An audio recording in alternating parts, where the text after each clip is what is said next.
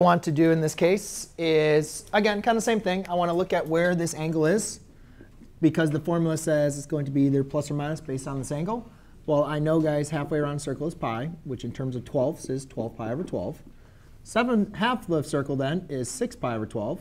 So therefore, this angle is somewhere over here, which would be in the second quadrant, which therefore cosine is going to be negative. So when I'm plugging in the formula, I'm going to use the negative form of this. And then it's 1 plus cosine of u. Now remember, this for the formula is cosine of u divided by 2. So therefore, I could say u divided by 2 is equal to 7 pi over 12. Multiply by 2 on both sides. U is equal to 14 pi over 12. Right? Which we know could obviously reduce to 7 pi over 6. Yeah? So then we have 1 plus, what is the cosine of 7 pi over 6? So we think cosine 7 pi over 6? Negative square root of 3 over 2. Negative square root of 3 over 2. Very good. Knowing that.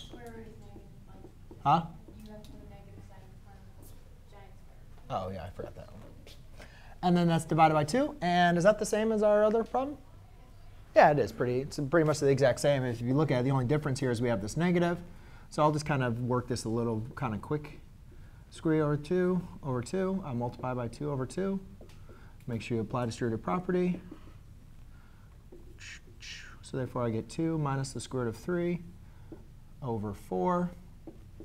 And then I can break the square root in the numerator and denominator, rewrite that as 2. But instead of dividing by 2, I'll just rewrite that as multiplication. So close to the same answer that we had, but not exactly the same. Right? Yes? Good. Okay. See, it wasn't that bad, was it? Now,